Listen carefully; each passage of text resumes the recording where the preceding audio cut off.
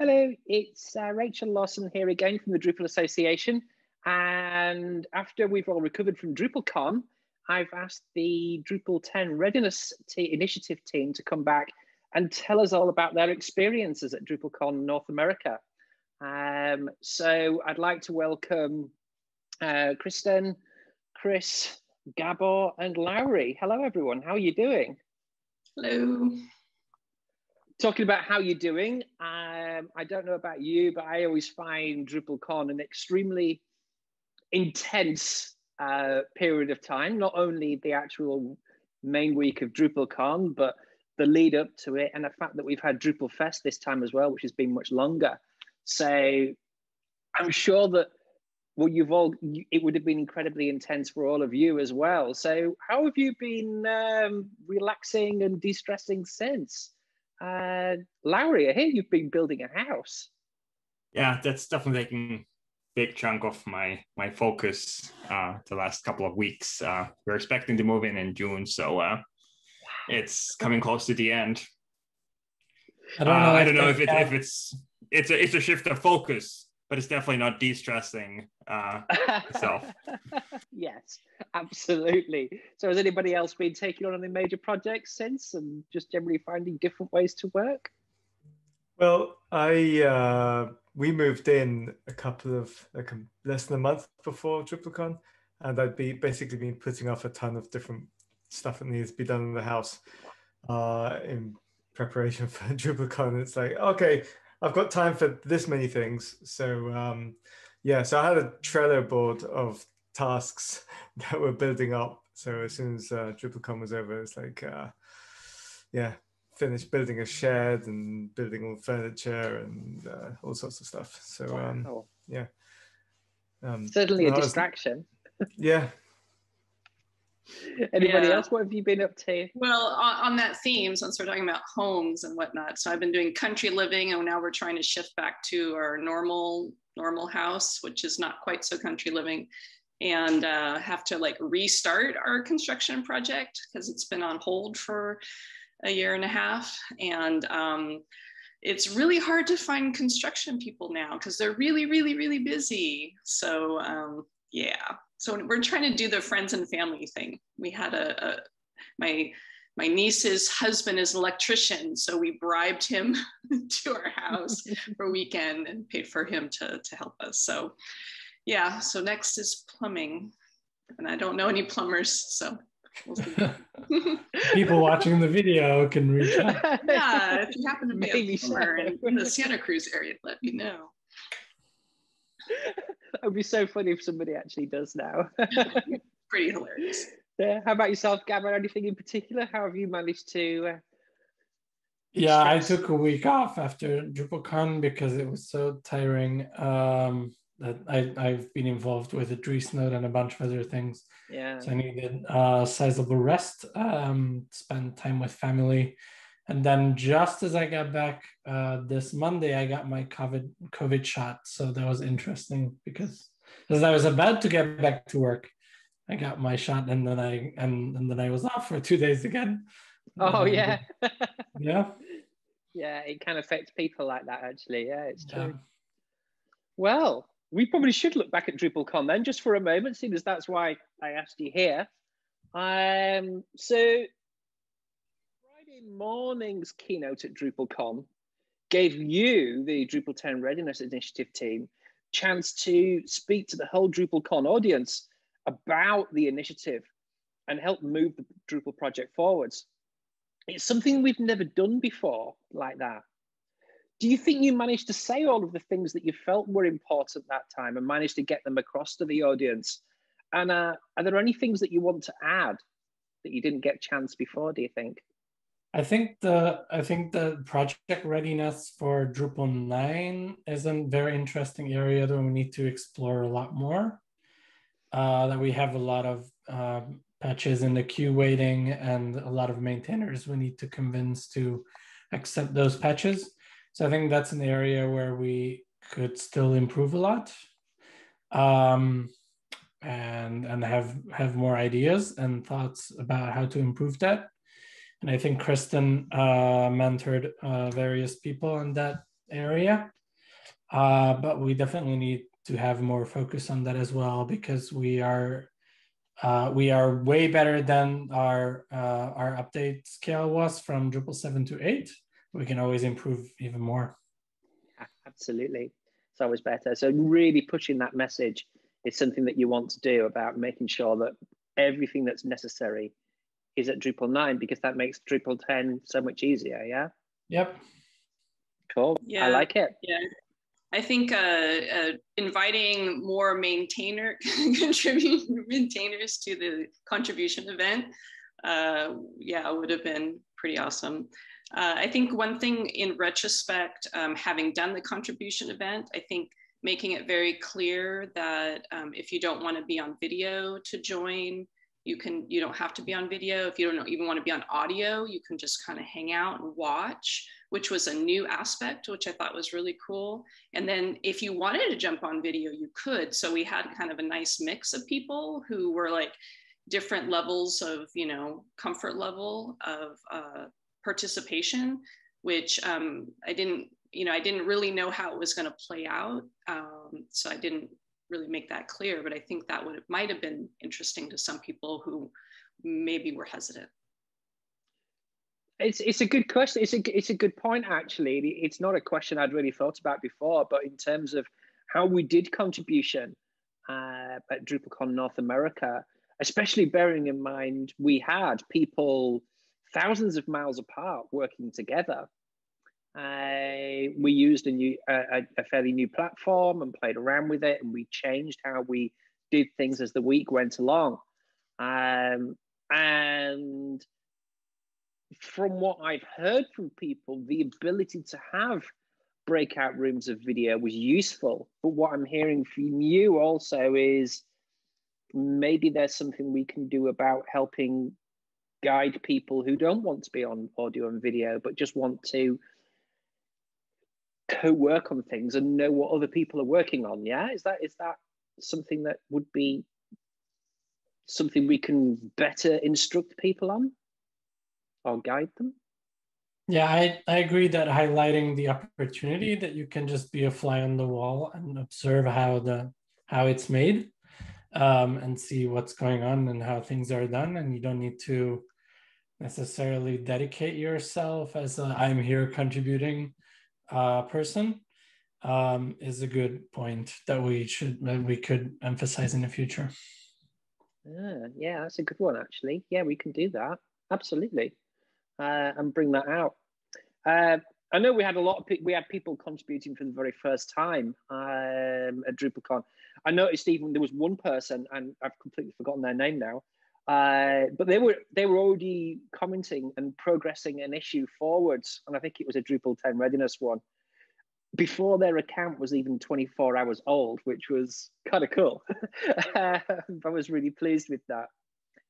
The true challenge of contribution at DrupalCon, though, isn't necessarily how many issues get fixed in that week, but how we attract people and hook their attention so that they keep coming back in the weeks and months following.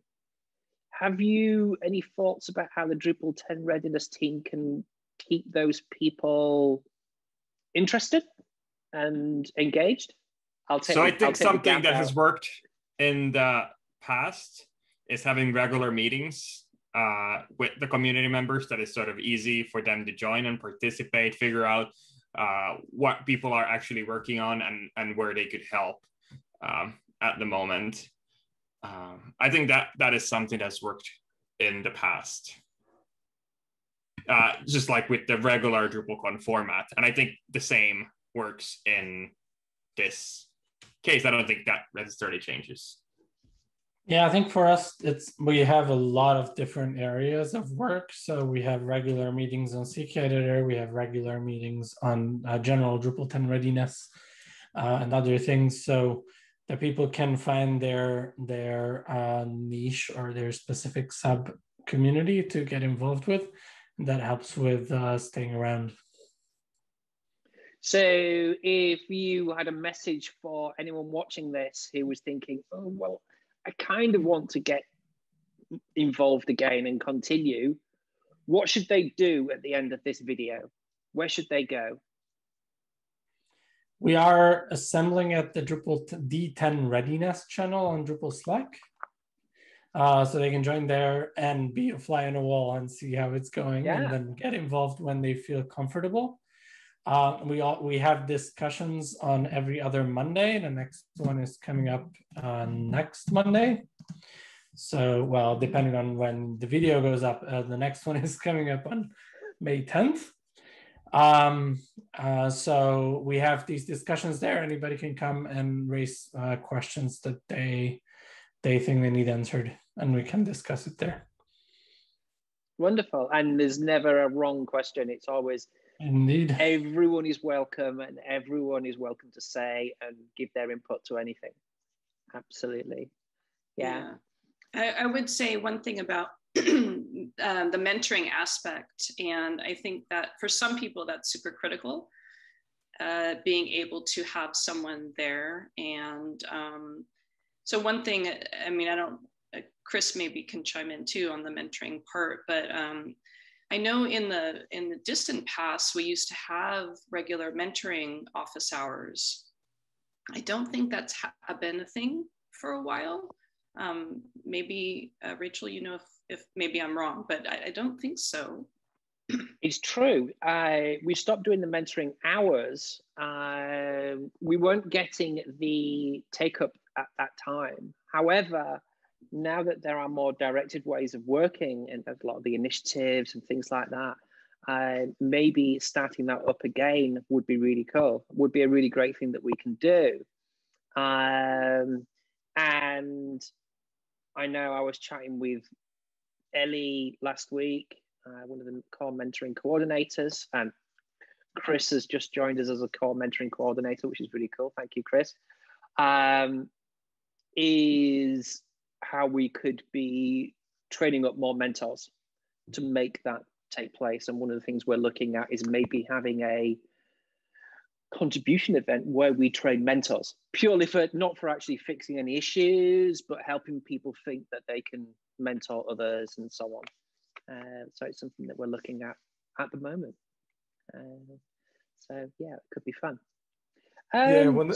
Sorry, I just wanted to say one of the other things that we definitely try to do when helping out, when mentoring somebody, is try to, at least to some extent, engage a sort of mentor-mentee relationship where maybe you get the Slack account details and you chat to them, and later on, after a few weeks, whatever, hey, how's it going? Did you see the issue that you worked on?